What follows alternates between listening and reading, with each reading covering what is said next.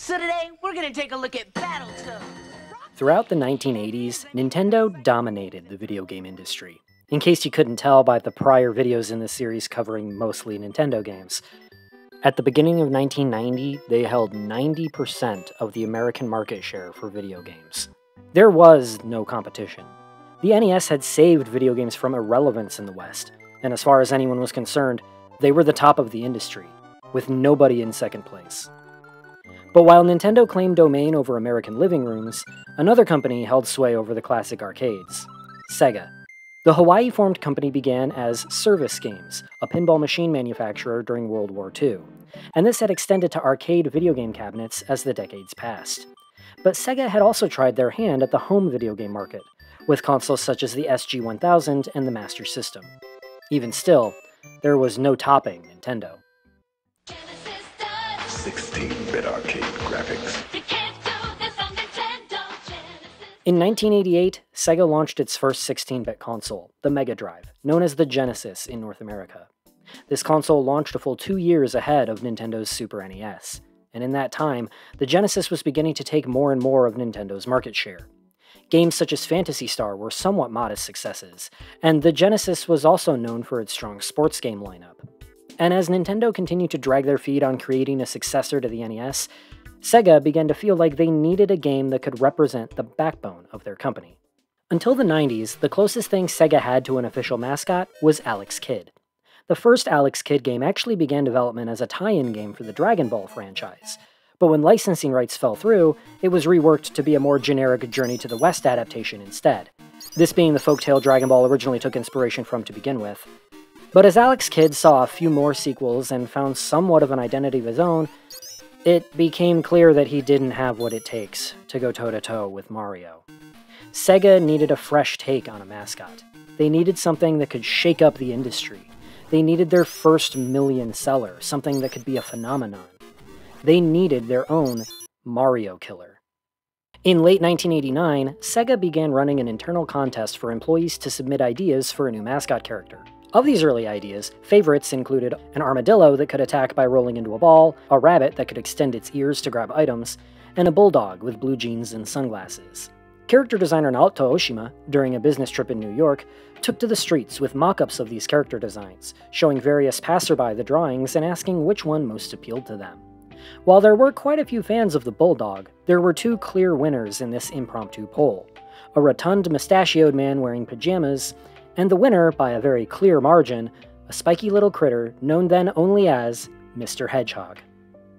SEGA of Japan higher-ups agreed that the Hedgehog character was their best bet, and a team of 15 from SEGA's AM2 division would be chosen to lead development on the game that would be the character's official debut. Of this 15-man team, 3 would lead the charge. The aforementioned Naoto Oshima would design the characters, Hirokazu Yasuhara would map out the levels, and now convicted criminal and all-around petty asshole Yuji Naka would be lead programmer. The character's finalized design would take inspiration from classic cartoon characters like Mickey Mouse and Felix the Cat, with shoes and personality inspired by Michael Jackson and, Bill Clinton. Yeah. It was decided that the character would be colored blue to match SEGA's logo, and his shoes were made red and white to evoke the same colors as the most famous person in the world, Santa Claus. And this also coincidentally resulted in the character having the same 3 colors as the American flag, red, white, and blue. As far as SEGA of Japan were concerned, if this game could be popular in America, that popularity would spread throughout the rest of the world.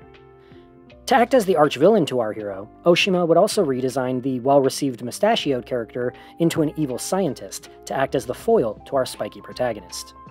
While this conceptualization was reaching its final stages, Nintendo would finally launch their 16-bit competitor to the Genesis, the Super NES. While Nintendo's console was more advanced than the Genesis in many ways, thanks to it being made a few years later no doubt, the Genesis still had a clear lead in one specific aspect: its speedy processor. Fortuitously, the AM2 team had already decided that their game should focus on a character whose very basis was that he was faster than anyone else. And Yuji Naka's very savvy programming talents and love of sports cars would make this possible. To compose the game's music, Masato Nakamura, of the popular Japanese band Dreams Come True, would be brought onto the team, and the band would promote the game during their latest tour. Everything was in motion for SEGA's Mario killer to take the world by storm. And on June 23, 1991, the world would finally meet Sonic the Hedgehog.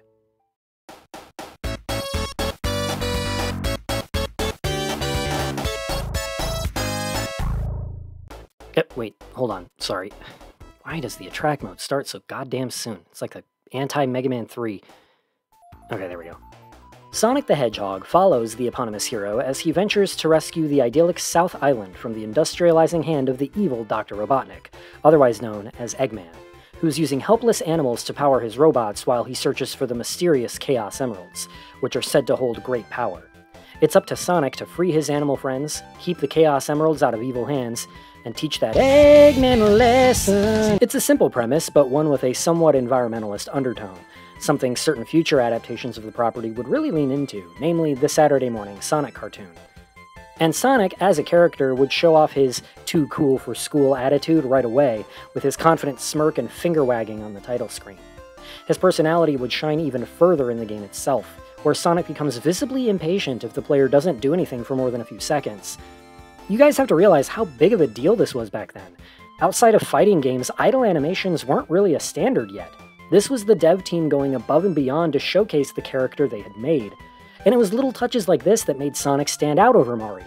He felt like an actual character, as opposed to just a vehicle through which we play the game. And this was a massive aspect of the game's appeal. As a game itself, Sonic is a platformer much like Mario, following a structure similar to Mario 1 in particular, with a preset order of levels the player must beat, each with 3 acts and a boss battle. What set Sonic apart, however, was the toolset used to clear each level. There's a much heavier focus placed on building and maintaining momentum. The physics in Sonic are best described as being halfway between a standard Mario game and a pinball table, with Sonic being much more subject to things like gravity and inertia. And it's up to the player to master the controls and mechanics to keep Sonic moving as fast as possible. One of the central goals of the dev team was to make a game that was simpler to control than Mario, but without sacrificing depth of gameplay. Mario games of the time typically had 2 main buttons, a run or attack button and a jump button. Sega's AM2 team, now operating under the name Sonic Team, sought to simplify this by making a game that only requires 1 button to play. Sonic doesn't have a run button, he simply gains speed gradually the longer the player is able to keep him moving. And since Sonic is a hedgehog, he can roll into a ball as a form of both attack and defense, so he doesn't need a dedicated attack button either, just a single jump button, rolling into a ball as he jumps to create his means of attack. Sonic can also roll into a ball while running by pressing down on the D-pad, which protects him from damage and causes him to move at the whims of gravity and momentum. While Sonic has much more control when running as opposed to rolling, running leaves him vulnerable, and his running speed maxes out at a certain point. But rolling down hills and slopes has no such limitations. This also works in reverse though, as rolling uphill will cause a severe loss in speed. Sonic can jump out of a roll at any time, and it's up to the player to decide when it's best to run and when to roll to maintain as much speed as possible. This momentum also applies to vertical movement. Rolling up and down a half-pipe will result in Sonic gaining more speed and height with each pass. If he falls from a great height onto an enemy or item box, the speed of his fall will carry into his upward momentum as he bounces off. This plays into the level design in many interesting ways, perhaps most notably with the catapults in Starlight Zone that you need to use to launch yourself upwards. Add in things like springs, bumpers, and ramps placed throughout each level, and you have a game that's built around reacting quickly to a series of obstacles in order to maintain your speed as long as you can. And little spectacle moments like S-pipes in Green Hill Zone really show off the potential of Sonic's inertia-based movement. And of course, we have the signature loop-de-loops, serving as both a test of Sonic's capabilities and a rewarding moment of snazzy spectacle. All of this was pretty revolutionary stuff for games at the time. Even the greatest Mario games were largely just flat sequences of platforms with very sparse occasional amounts of slopes and verticality. But in Sonic, everything is designed so that the player can go up and down and all around, and even the so-called flat ground has bumps and grooves, always serving as a way to both challenge and showcase Sonic's main gimmick. Drops that would have been instant death pits in a Mario game simply take the player to a slower alternate route instead.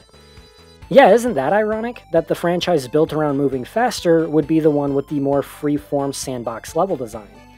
Basically, every level in the game has a top, bottom, and even middle route, and each one is essentially its own difficulty setting.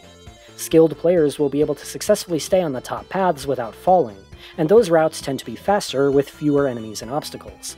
The bottom paths tend to be absolutely littered with enemies and spikes, and sometimes bottomless pits, but are usually less platform heavy and require fewer leaps of faith. In this way, the game rewards high-level play by granting the player a less treacherous trek through the level, while low-level play will tend to be slower and more difficult, but not immediately punishing. And not to mention, there are hidden goodies the player can find by just exploring a bit and playing around with Sonic's moveset. But one should be careful not to dilly-dally. Each level has a strict 10-minute time limit, and failing to finish the level in time will result in losing a life. Every part of this game's basic design is built to encourage the player to keep moving at all costs. Sonic also handles general damage differently than Mario does. Sonic collects golden rings scattered throughout each stage, and while these rings contribute to your score and grant extra lives upon collecting 100 of them, their primary purpose is as Sonic's health gauge. Whenever Sonic is hit, he loses every ring he's holding, which scatter in various directions, giving the player a chance to recollect as many as they can. As long as Sonic is holding at least one ring, he will not lose a life upon taking damage, with the exceptions of drowning, being crushed, or falling into a bottomless pit. This system was likely born of necessity. The game's focus on speed means the player is going to be more vulnerable to tripping up and making mistakes, so this overly generous hit point system gives them several second chances, compared to Mario's much more strict 2 strikes and you're out method. It's also interesting seeing how both these franchises handle water segments. Mario games tend to treat water levels as a sort of set piece. Underwater travel in Mario feels almost liberating in a way, but water in Sonic is a very different story. Every hero has their Achilles heel, and Sonic's is water. The poor guy sinks like a stone, and his greatest strength, his speed, is greatly hampered once he's submerged. But above all else, Sonic can't stay underwater forever. He only has about 30 seconds before he needs to come up for air or find an air bubble to replenish his oxygen supply. This absolutely terrifying jingle begins to play whenever your time is running out, and I'm sure it's traumatized more than its fair share of children.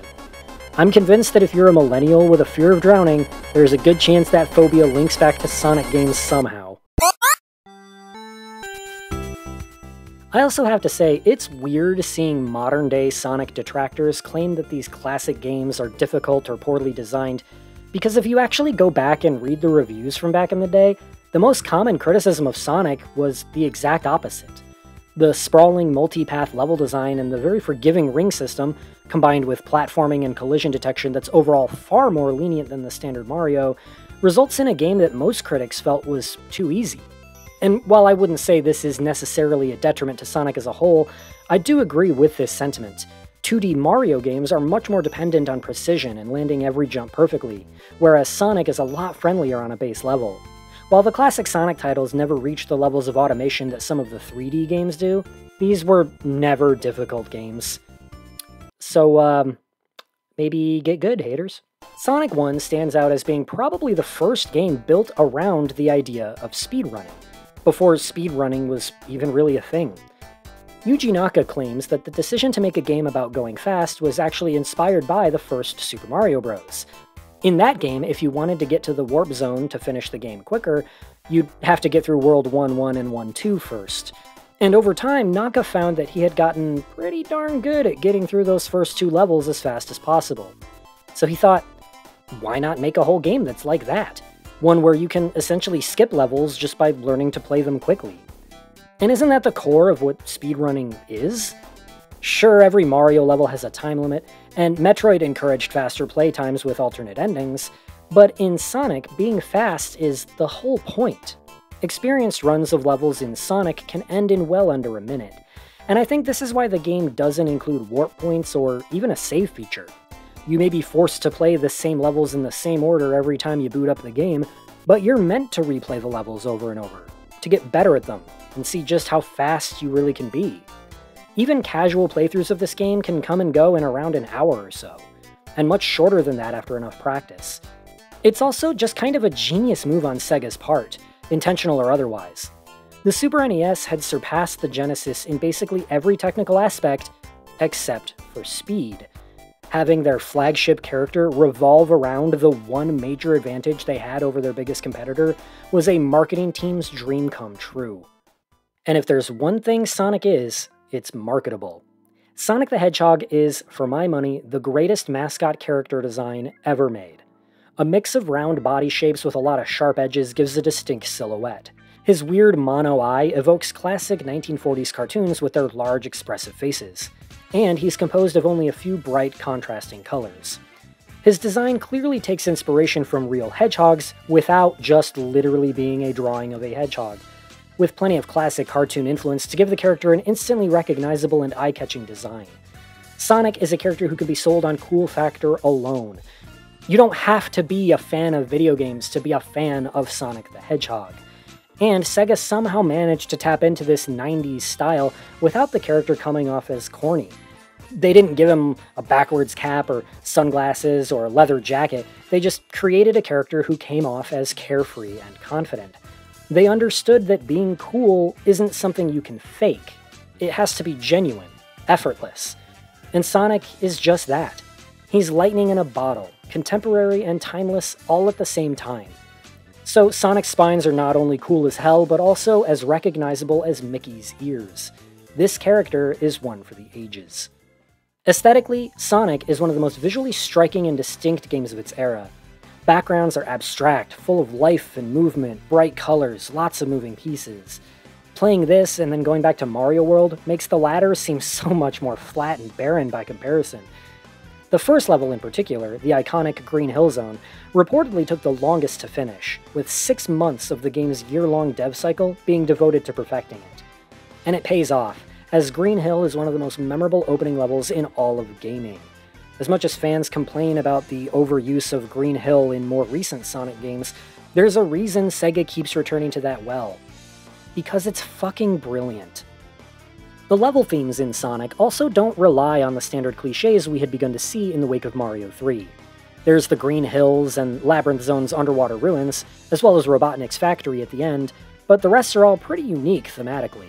Marble Zone combines ancient ruins with underground magma caves. Spring Yard is some sort of nighttime theme park filled with springs, ramps, and half-pipes. And Starlight is a construction site set against a gorgeous starry backdrop. And the music in Sonic needs no introduction. Masato Nakamura would bring his A-game to this project, creating catchy and timeless pieces unique to each stage. He's even said in interviews that he specifically set out to give Sonic a cinematic sound.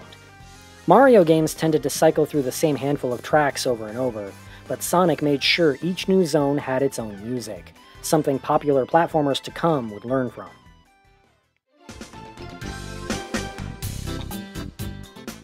The levels themselves are all very different explorations of Sonic's capabilities, some better than others.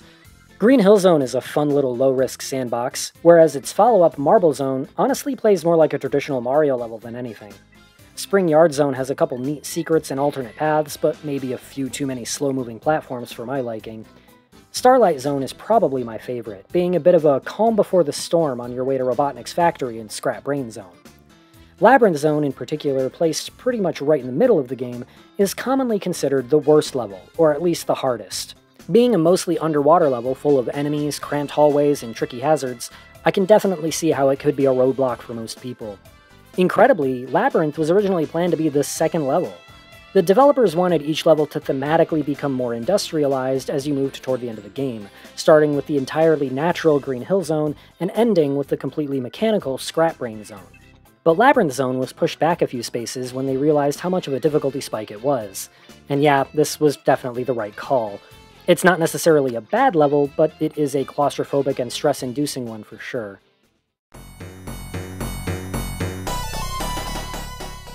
Each zone has 3 acts of gradually increasing difficulty, with every third act ending with a boss battle against Dr. Robotnik in one of his machines.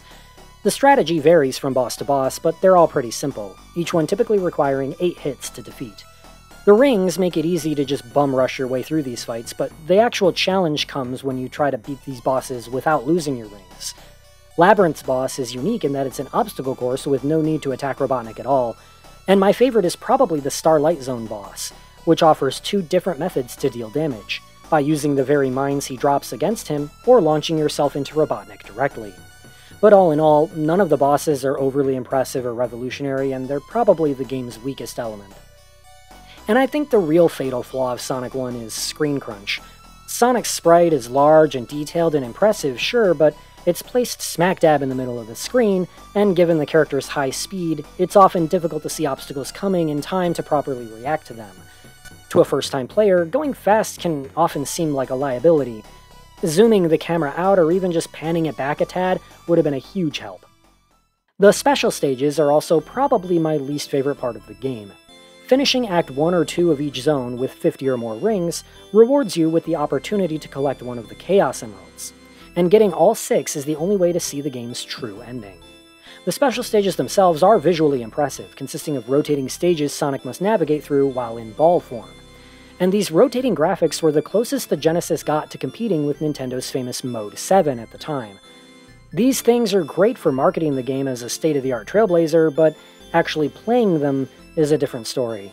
I hate these things. They don't usually give me trouble simply because I'm so used to them by now, but they're just frustrating and annoying. And considering there's no Super Sonic yet, and that the good ending is only barely different from the bad one, collecting the Chaos Emeralds isn't even really worth it anyway. I'd recommend new players just don't even bother, unless you end up actually liking these things, you weirdo. But despite my minor gripes, Sonic the Hedgehog would launch to massive sales and critical acclaim. It would replace Altered Beast as the Genesis pack-in title, and before long would blow right past Sega's hope for 1 million units sold, selling double that by the end of 1991, making it the highest-selling video game that year. While Sonic ironically would see only lukewarm popularity in his homeland of Japan, he took the rest of the world by storm, specifically America, the UK, and several Latin territories. This success likely came as a great relief to Sega of America execs, who actually kinda hated the character when he was initially pitched. The Americans would successfully veto a lot of early ideas they thought wouldn't appeal to their audience, such as Sonic having a human girlfriend. But on top of that, they just felt like the character as a whole just didn't really work. Mainly because, and this is reportedly a direct quote from Sega America higher-ups, "What the hell is a hedgehog?" Nevertheless, the character did prove to be massively popular, and triggered a wave of similar characters. Numerous anthropomorphic animal nobody's ever heard of but with attitude would pop up all throughout 90s pop culture in the wake of Sonic. Like, be honest, how many of you even knew that bandicoots were a real animal? And, well, moreover, Sonic himself was just a hell of a lot cooler than Mario. Today, aside from being the internet's favorite punching bag, Sonic is mainly held up as the pioneer of an entire subgenre, the momentum platformer, placing Sonic in the same pantheon of games like Metroid and Resident Evil, a game that redefined established tropes and mechanics to the point of inventing a completely new type of game. But back in 1991, Sonic did something arguably even more important than that. Sonic single-handedly established Sega as a worthy competitor to Nintendo. For the first time since the NES overtook American living rooms, Nintendo now had a giant hedgehog-shaped chink in their armor. The Super NES may have still sold better in the end, but it wasn't the only game in town anymore. Sonic showed us that Nintendo wasn't invincible. Even with the American releases of games like Final Fantasy IV and Super Mario World that same year, Sonic would be the one named Game of the Year by several gaming publications. Which is why I think the Sonic was never good crowd should probably get their heads checked. The Super NES was a response to the Genesis, and Sonic, in turn, was a response to the Super NES. This type of constant reactionary one-upmanship between the two companies would be the defining element of the 16-bit generation of gaming. Sega would go so far as to actively antagonize Nintendo in their ads, and while Nintendo would normally try to take the high road in this regard, even they couldn't resist firing back on occasion. Never before or since have we seen this level of cutthroat corporate competition permeate through the entire industry the way it did back then. And at the center of it all was Sonic. Regardless of how you feel about Sonic nowadays, regardless of if you think he's a complete joke, if you think his games are trash, if you think the character design is an outdated relic of the 90s, regardless of all of that, he changed gaming forever.